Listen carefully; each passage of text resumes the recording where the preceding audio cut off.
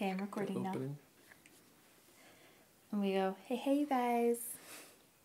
Let's do that.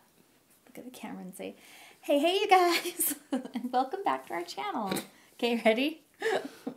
1, 2, 3. Hey, you guys. And welcome back to our channel.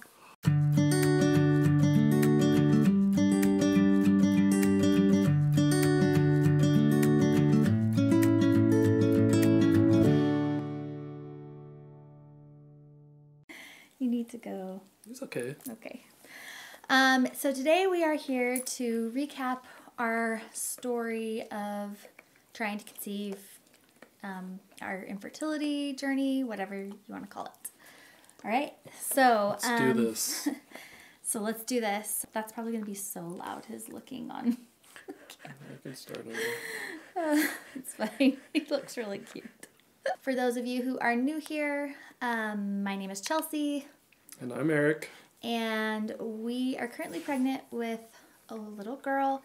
We're due May 4th. May the 4th be with us. And her name shall be... No, we're not saying the name yet. But it took us a little while to get here. So we're going to sort of recap that whole story. I actually did this a couple years ago, but my channel has kind of evolved since then, and that video is a little bit, I don't know, I feel like that video is kind of depressing. Even though this is a kind of depressing topic, I just wanted to remake the story, and also our story has changed a little bit. We've added on to it, so. I mean, it is a depressing topic, but there's light at the end of the tunnel.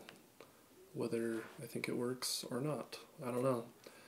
My mindset was, whether this works or not, we're not going to let this affect us being happy in the future. So there are other ways of getting children, and I don't know, I think we just didn't really wrap our minds around having to go through all of this. So yeah, it's a trial in life. Everybody's got trials, and this is emotionally and physically and financially it was a struggle for sure, but yes.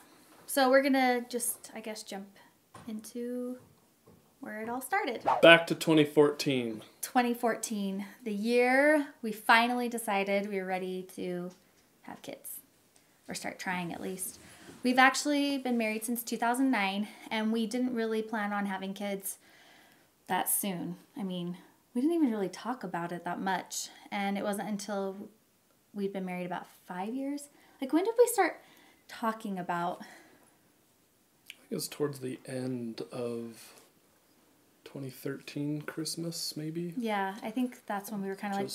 let's maybe start a family, so... Yeah. We'd already had a dog. No, we hadn't had a dog yet. Oh, no. We got Poe when we were trying. That's right. Okay, so 2014, I'm pretty sure it was July, summer 2014, that we decided, okay, let's do this. Let's get off. I wasn't really on birth control or anything, but we were definitely preventing, because we were not ready to have kids yet, so we were waiting until we were ready. So that's when we stopped preventing, I guess. And then we didn't even really start actively trying right then, did we? Kind of. We were really lazy about it, I think. We were just like, whatever, it'll happen. For me, I just felt like it was going to happen. I remember you being like, what if I come home tomorrow at lunch? You were like, all of a sudden, like, let's have a baby! And... Yeah, but I didn't really track things that much right away. I just really assumed it would happen. If we just stopped using birth control, that it would happen right away. But anyway, so we did that for a few months, and then I started tracking getting ovulation kits and all that kind of stuff.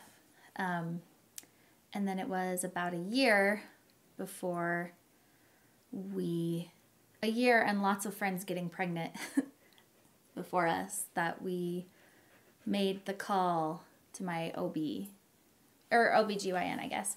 And I don't know, it's hard to remember that time, but just basically said, hey, we've been trying for a year and nothing's happened. And so, yeah, we started doing testing. And they started with Eric. Of course, they usually do. And I actually went through a program through the University of Utah where they test semen analysis, and they get all the analytics, mobility and health and strength, and everything was fine. So that was, I don't know, 5 or 6 months long. Yeah, how often do they test you? Go in once a month, I think, and just get tested, and that kind of helped them. This was their own study. This wasn't a part of our OBGYN, really. They recommended it, though.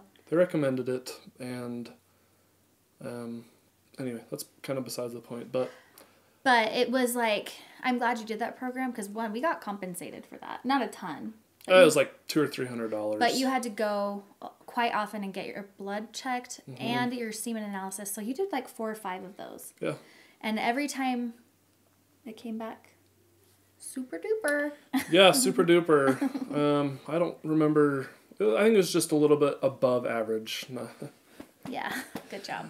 But that just kind of blew us away a little bit, saying, why is this not working? But while they were doing his testing, they also started, and his was coming back normal, they started testing me, and we did the HSG test, which some of you might be familiar with that. I'm sure you are, but it's the dye test where they shoot dye into your uterus. Do you remember that? Mm-hmm. And man, like, that was the beginning of all the procedures that would be done to me, and I was so freaked out. And like now it's like, yeah, they shoot dye up there just to kind of clear a pathway, make sure that nothing is blocked, and you can watch it live. You look at basically the uterus, and you see this dye going up the tubes, and nothing was blocked. Everything was fine. Everything checked out on their end, and I don't remember how much that was. I don't know if our insurance helped with that at all. I have all of our costs of all this fertility treatment and stuff in another video. I can link it down below, but it's basically how much it costs us to get pregnant, basically. I think it was under $500. It goes around that much, yeah. Anyway, so we did that.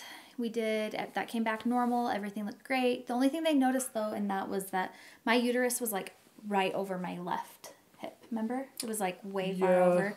They didn't make too big of a deal. They said most women have a tilted uterus. Right, but I also didn't trust a lot of the things that my OBGYN did, because they would call me and tell me, like, you can get off that prescription we put you on. I'm like, you never put me on a prescription. Like, they just were not, they were so busy that they were not, I wasn't happy with them. It wasn't a personalized experience. Not at all. And they just care about results. They don't really care who you are or what it is. So, I don't know. That was our experience, but I get that it's a business, but they seemed a little disorganized because they had so many people they were seeing. But also, so they wanted us to start doing IUI treatments, like then, once we got those test results back and they weren't, everything was normal and we still weren't getting pregnant. They wanted to put me on Clomid, and I wasn't like comfortable with that because I knew Clomid was for people who weren't ovulating, and I was ovulating. I knew I was because I was getting those tests every month and I always was ovulating. So I waited a few months, decided to ditch out on that OBGYN because I was like over it, and look into seeing a fertility specialist. And this is at the beginning of 2016. And we started seeing another doctor, Dr. Porter. Mm-hmm. And I asked him, it's just like a family doctor through work. And I asked him about Clomid because I trusted him, and he took a lot better care of us. Like, it was very personalized. And I talked to him about our fertility issues, and I asked him about Clomid. He said, it doesn't hurt to give it a try. It's really safe drug. Give it a try for a couple months and see if it does anything for you. So we did that. I hated it. It wasn't that bad. Some people have really bad experiences with Clomid, but it did make me feel really crampy and just kind of sick. And I'd get headaches on it too. But it was a invasive and inexpensive way. Non-invasive. Non-invasive way and non-expensive way of possibly getting pregnant. Yeah. So we were like, okay, let's try it. So we did it a couple months, and then we didn't see any results. Like, nothing happened. So we were just like, whatever, we'll just keep trying. So at this point, it had been a year and a half of trying because it was Almost 2 years.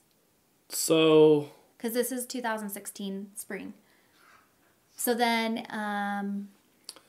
So here's for the guys. It came down to the point where they're like, you take this Clomid, you know, and then you do it, like, you do it.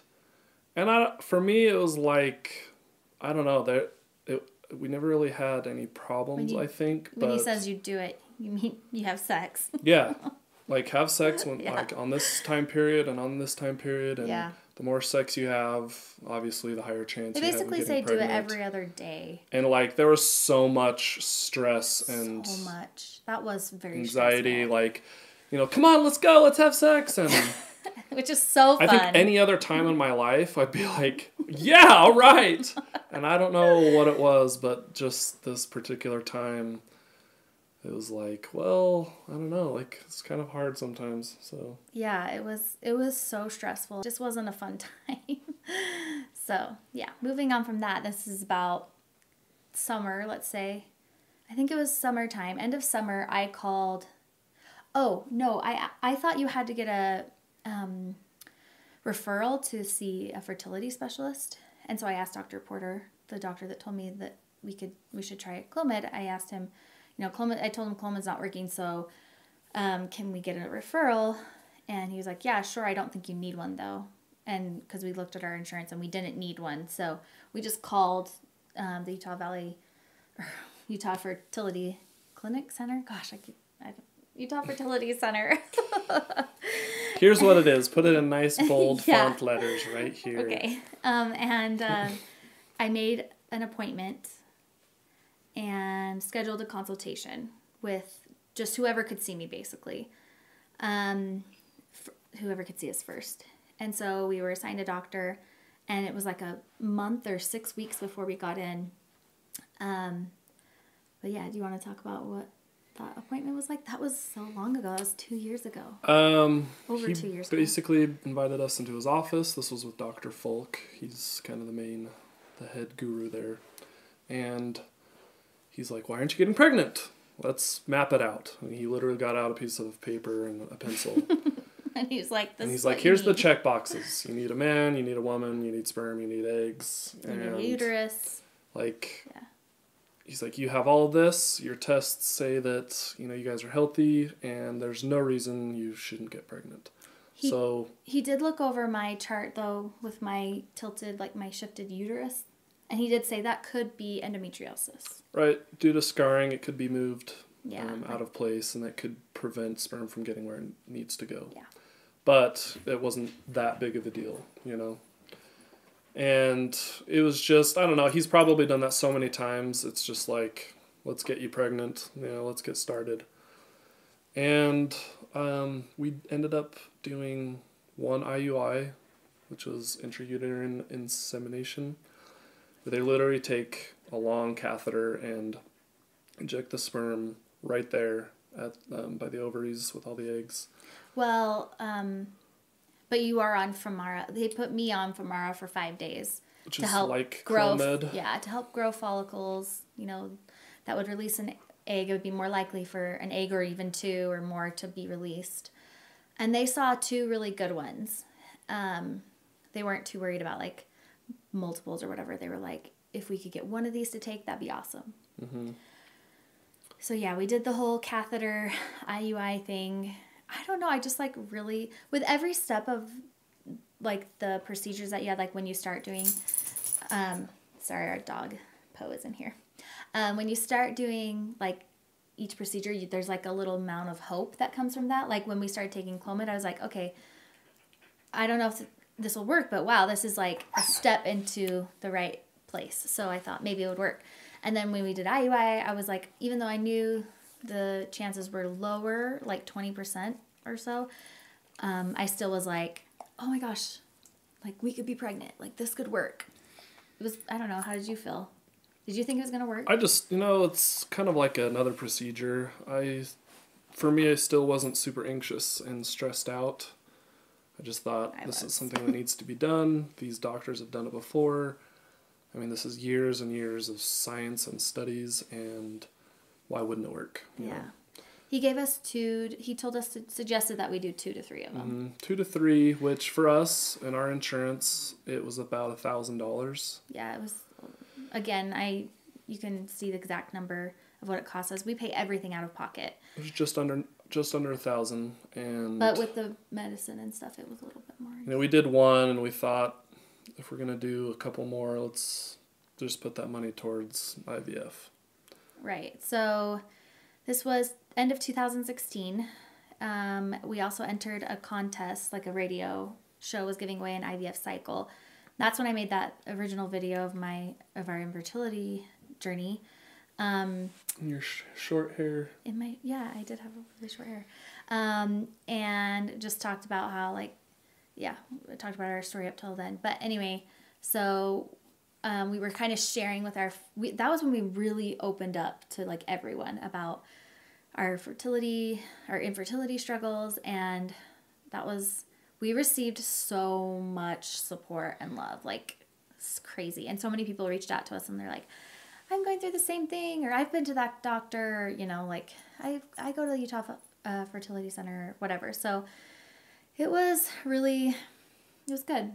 Yeah, I think it depends on each person. Yeah, not everyone's going to want to share their story. Not everyone is going to want to share, but most people that were quiet and reserved ended up talking to us or sharing a message saying, we've been there, we've done that, we've even adopted, we eventually had, natural babies. Yeah. So yeah, I mean, there was like a big release that came from telling, like being open about that, but then there's also it brings in some weird questions and weird comments, but it was mostly really good. Sorry. Oh, Pope, he just like can't get enough. Wish you guys could see. He's just like, love me, love me. Anyway. And by this point, we had already had a couple friends that were struggling, really, really close friends that were struggling with infertility. That's true. And they were just starting the process of the actual IVF process. Yeah. So yeah, we actually had one friend, this couple that we're really close to. They were with our same doctor, and they actually started IVF like beginning of January that next year, so 2017. So we learned a lot from them, but we just weren't ready at this time. Beginning of 2017, we just weren't ready to do IVF yet. I still was like trying to come to grips with the fact that would be what we would have to do. Honestly, I thought, let's just like keep trying. I felt like we had just as good of a chance getting pregnant naturally because we have undiagnosed fertility. There was no reason why we weren't getting pregnant. So I felt like we had just as good of a chance of getting pregnant naturally as we did with an IUI, to be honest. And we wouldn't have to spend, $1,000 or more just to do an IUI. So I just, in my mindset at that point was like, let's just chill out a little bit and, I don't know, sort of get ready to do IVF eventually. That's what we really have to do. But try naturally. Try naturally. I hate that. Just try normally. Just do it. Just do it. I don't know. What was your mindset at the beginning of 2017? So a year before we... we probably could have done IVF, but we just, didn't. Well, part of it was I was just leaving self-employment. I decided it's not worth it anymore and didn't have an awesome job. So, yeah, that's I don't know. True. Part of it. Yeah. We did feel a little bit kind of... And I had just started a new job the last year, just a new position. So things felt a little bit, I forgot, in our careers, it felt a little, I don't know. What is this? Unbalanced yet? I don't know. No money. No money. Yeah, and IVF, we knew it was gonna throw us over the edge. Financially, it's so expensive. But anyway, so that's what we did. Just tried normally for a year, kind of prepped ourselves to do IVF. And then at the end of last year, so about this time last year was when we called our fertility doctor again and scheduled an IVF consultation, which was scheduled for January 22nd, I think, was when we started filming, for real, doing this YouTube channel. Yeah, and we showed up to his office, Dr. Folk's office again, and he's like, "You're back." That's right. He's like, "Did you get pregnant? Is that why I stopped seeing you?" Because we just like dropped off the face of the earth to them. We just, after one IUI, was just like, "Nope, this is not going to work for us." So yeah, so we met with him. Oh. Do you remember? I was hoping you'd remember what that. It was just a year ago. He's like, "We're going to put you with one of our girls who schedule out everything." Yeah, it was really fast. He's like, "Oh, you want to do IVF? I mean, okay." that's how they're set up. You can go have a meeting about financing, if you need financing. The other meeting is going to be with whatever her position title is, but they give that calendar with all the medication and shots and yeah, it was like, bam, okay, appointments and dates, and it's like, here we go. You're going to start, in a month and a half or... No, it was like the next week. I think we started our stim injections on February 1st. I mean, we started, but the schedule's for a month and a half. Yeah. So we did IVF, and it was a roller coaster. If you guys have been here since the beginning, thank you for hanging out with us this long. And you guys can go back and watch the detailed videos of what happened. I felt like our IVF cycle was really successful. Obviously, I'm pregnant, but I mean, we were very lucky that I responded well to the medications. We got like 22 eggs and got 8 embryos in the end, but we did do the PGS testing, which we are very, very pro PGS testing, because we had eight embryos and only 3 were normal. So anyway, if you don't know what PGS testing, go look it up. Basically, they do a special test to see if they're chromosomally viable. Yeah, normal. They basically just look and see if the chromosomes look normal. If they don't look normal, then it's that embryo will either not implant or it will miscarry. So we just wanted to avoid that if we could, and we were lucky. Ours only cost $150 per embryo. So, well, I mean, so total was like $1,200. Yeah, but I mean, for some people it's like $5,000, no matter what. But we could have implanted 2, and they could have been both duds. I don't know what you want to call them. So that's kind of sad to refer to them as duds, but I mean, they aren't capable of life, basically. So however you want to view it, I know it's like controversial, but whatever. We just, if it's an abnormal chromosome or embryo, it's not actually going to sustain a life, so it's not living. Anyway, so we were so glad we did that. We got our PGS test results back in March, and then, because of we bought a house and just a number of different things, we waited until, I'm like stuttering, we waited until June to go back to get the frozen embryo transfer process going. We went in June, and they found polyps in my uterus. Yeah. So yeah, you can watch all this, but basically they found polyps. They had to do a hysteroscopy, and then just when we thought we were going to actually get the embryo transfer going, they found a big cyst. Huge. Yeah, just month after month, something else pops up, and we don't know if that was the main reason for not getting pregnant. Yeah. It definitely could have been. It definitely has something to do with me, I think. I've had a cyst before, also, like end of 2016. I ended up in the hospital because I had a kidney infection and a cyst that burst, like all within the same 24 hours, and made me very ill. So I could have something going on there, but it's never been found. So we are still undiagnosed infertility. So that's exciting, not knowing why you can't get pregnant. But in the end, our frozen embryo transfer, we transferred 1 embryo, and that 1 embryo stuck. And we did our frozen embryo transfer. Do you remember what date? Oh, man. Can't put me on the spot. Very important date, and he doesn't remember it.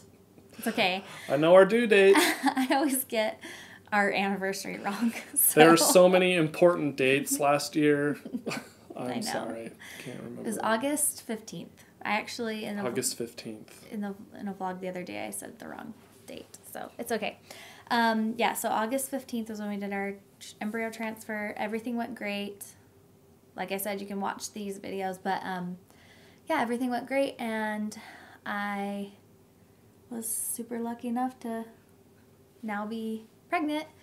It stuck, and we are due in we are halfway. We're 20 weeks, so just another 20 weeks.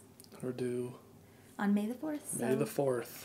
We're really, really super happy, lucky. I don't know. I just feel super lucky. I know it's like based in science and stuff too, but I just feel like lucky because there's so many people that aren't able to, like their first round of IVF isn't successful. Like they don't get any embryos, or their first transfer doesn't stick. So we just feel every day super lucky. Like I look down and I'm like, is that me? Is this bump me? So anyway, that's our story up until now. I wanted to do this as well because I feel like when I was really struggling, I would watch videos like this where people would tell their story about what they're going through, and it's just so nice to relate to somebody, even though I didn't know them. It's just nice to relate to what they were going through, like, oh my gosh, I did that and it didn't work, or I know what you're feeling. And so we know how you feel. Sucks. And there's also going to be those people who just run their mouths and they have no idea what they're talking about. You know, they give comments like, well, why did you buy a dog first? Babies are so much easier. And have you tried ovulation kits? Have you guys heard of IVF? I mean, there's so many, and you just have to roll with it. Everyone I think just wants to be helpful, or they just say dumb things because I don't know what else to say. So you just have to be patient and just rely on those people that do know what you're going through, like have like real empathy for what you're going through because they've been through it too. Just rely on those people and don't worry too much about what anyone else says because it's just they can't relate. But we can. We know what you guys are going through if you're here because you too are struggling to get pregnant. We know what it's like. But we also know that it can happen because I had so many times where I just thought this would never happen for us. And it did. So you gotta stay hopeful that it will happen to you one day. You just have to keep holding out for that. And we even had discussed, like, what if IVF doesn't work? Well, then there's other options too. It's not like how we would have planned out our lives, but, if we weren't able to get pregnant through IVF, then we would look into adoption, and that wasn't like, anything tragic. Like, it was like, it's an option for us, and we were happy for it. So anyway, any other last words? You can do it! You can. Hang in there, guys. And let us know. Feel free to comment down below. Tell us your story. Share any advice you guys have, because I know a lot of you are on the other end here as well. You guys are some of you are also pregnant now. Give some good advice in the comments and some love to those who are still in the thick of it. So that's one reason why I keep going with this channel, because I love the community on here and I love connecting with you guys and being a support, because it's brought me a lot of comfort. So I feel like I'm just trying to give back. So anyway, that's it for today, you guys. Thank you so much for watching. If you enjoyed this video, please give it a thumbs up and go ahead and subscribe if you're not already, and we will catch you in our next one. Bye.